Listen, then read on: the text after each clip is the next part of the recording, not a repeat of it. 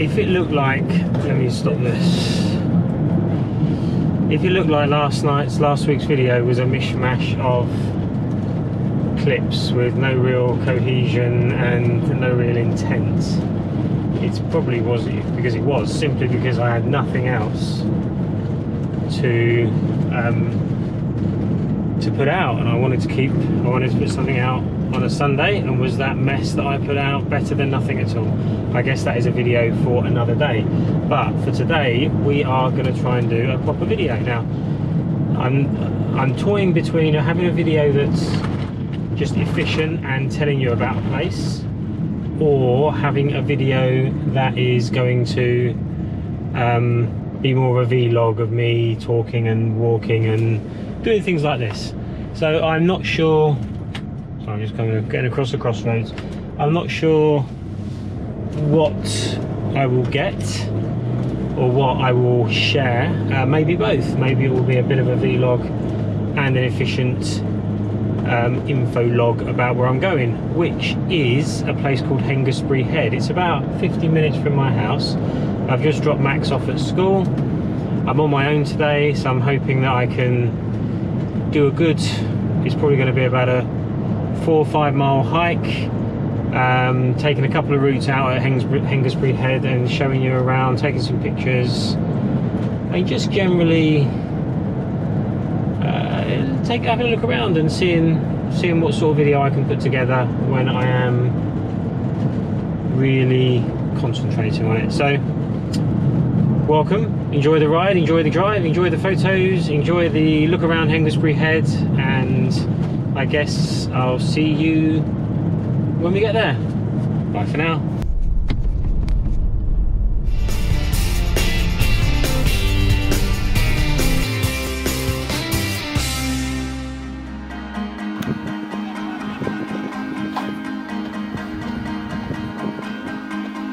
This is Hengistbury Head. I thought I might be alone here today because it's a weekday, but they brought a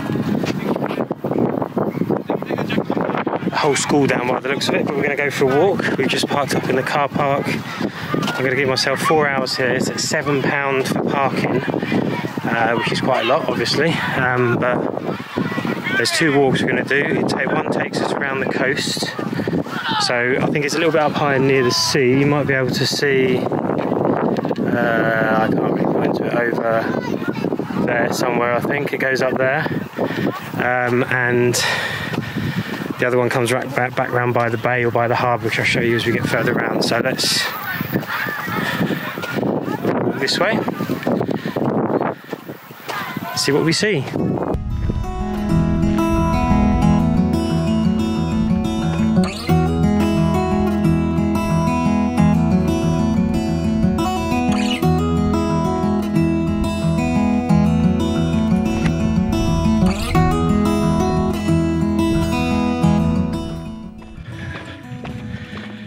We are taking the scenic route on the way there. I say the scenic, I'm sure they're both scenic, but this way takes us up onto the hill and across the high point to the actual head, I think, and then we'll come down the other side into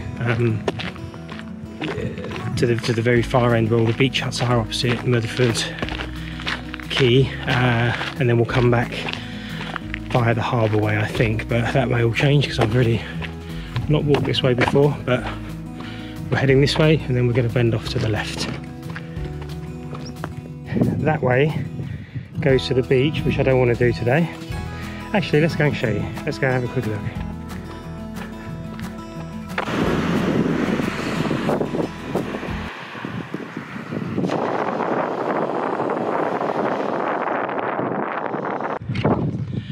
So that was a quick view of the beach, and we're now heading up the hill to the top of the head, I think. Hopefully we're going to get better views and do the, I guess it can be classed as a long way round on the hike. I can see the train over there, but I'm going to miss videoing it, but we'll get it again on the way round.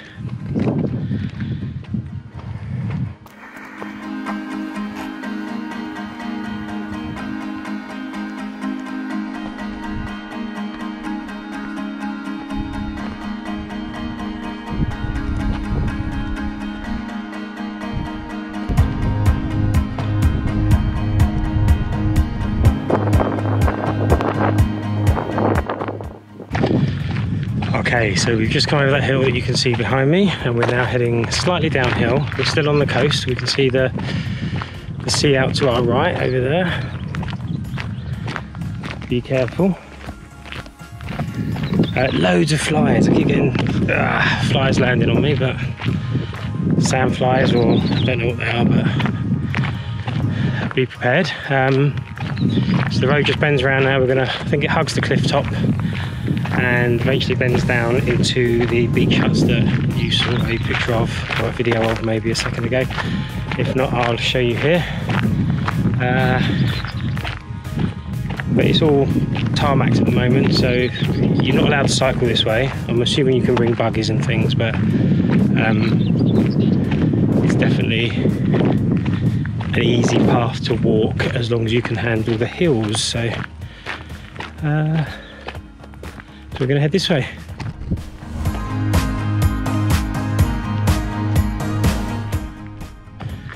So it's really quite pleasant here, walking, and a bit of a gentle sea breeze.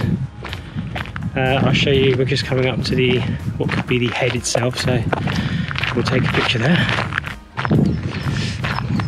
But what I wanted to say right now, while it's a little bit quieter, is that I'm really not quite sure what this channel is going to be about. One day I want it to just be a resource for people that want to find out about a particular place. So here's Hengistbury Head. This is what you do, this is where you park, this is how much it costs, these are the walks, this is the train. Hope you found it useful kind of video. Or do I want it to be a bit more about me, about doing things like this, about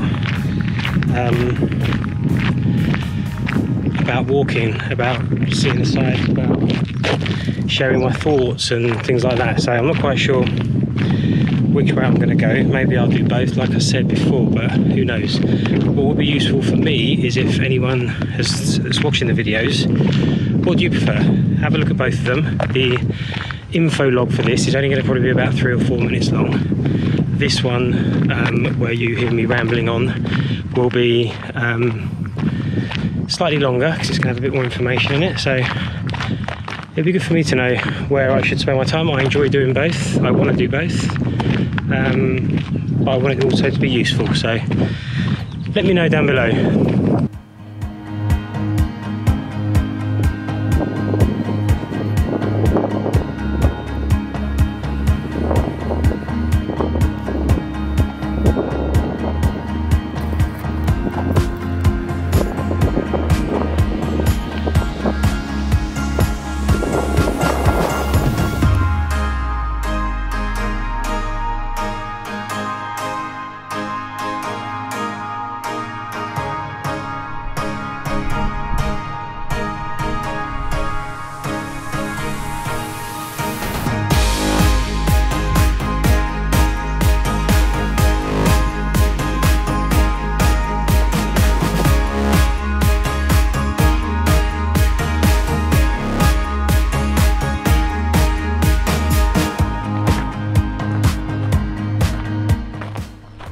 So we have just got, I'm here on my own today.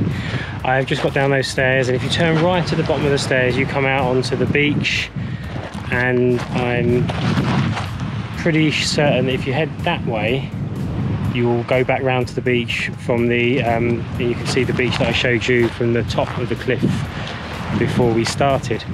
And it's easy. I mean, I'm not particularly fit, and I've done it. A few stairs and a couple of slopes, but nothing too challenging. And there was older people and unfitter people than me up there, so well, I assume they're unfitter than me. I'd like to think they were, but they probably weren't. So yeah, so we're on the beach now, and I am going to have a quick look around here before I head back along past all the beach huts to right to the very end and show you Mudderford Quay across the water. So let's head that way now.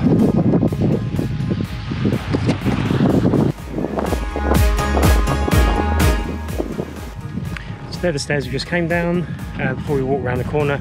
We're now going to head this way along past the harbour and past the beach huts.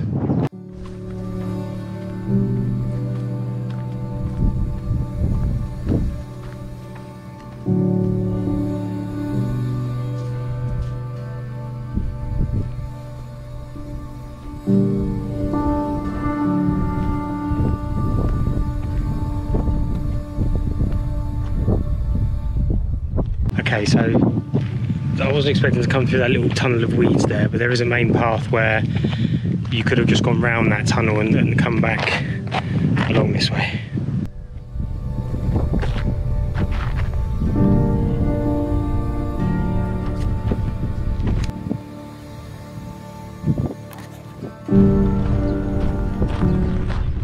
The other thing I struggle with is talking when there's other people around, talking to you guys when there's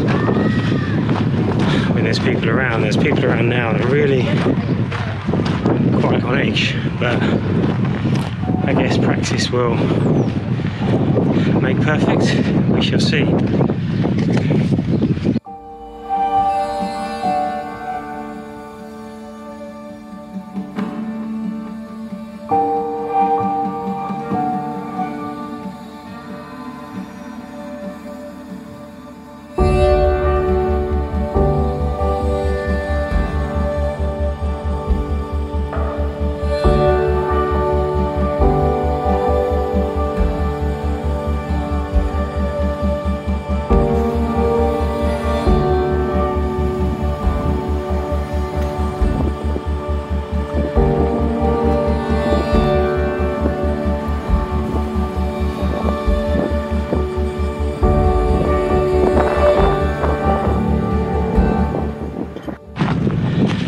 There we go, that is the end of Hengistbury Head, coming out onto the view over to Mudderford Quay. I'm going to grab myself a drink before I walk back, and I think it is about a 1.5 mile back, I think, the short way, but I'll confirm that. I'm just going to show you the other side where the beach is now.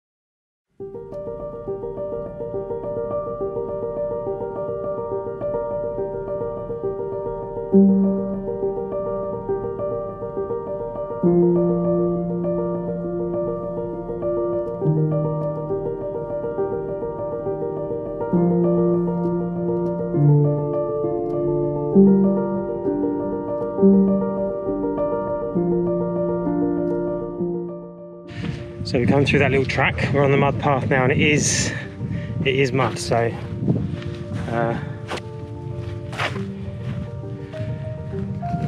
this is England. This is the middle of July, and there's water here. It's also probably from the we've got the Mudderford Sands pit, I think it's called, on that side, and obviously the harbour on that side. So it's probably a high water table. I don't know what I'm talking about, to be honest with you, but there's probably a lot of water around here anyway, so it's probably like this all the time. But just a word of warning, if you come in flip-flops or high heels, unlikely, but be warned.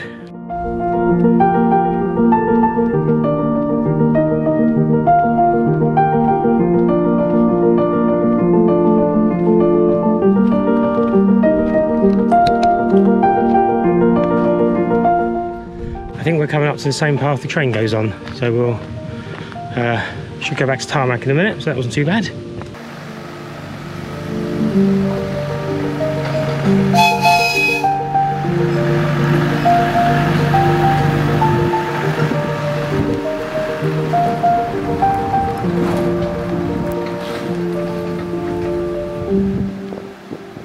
Well, I can only imagine that was the same train that was leaving, that was loading up as we were walking past it. So that way we walked was pretty quick, if you consider he's driving, and we made it to, sorry, it's not going to be the same speed all the way back to base, but or to the visitor centre, but it's the same speed to that point, which I think is a lot quicker. So there you go, another top tip. So I'm pretty certain this is the footpath that's going to come out on there's there's a nice little jetty thing going down here to the little beach. See what this is.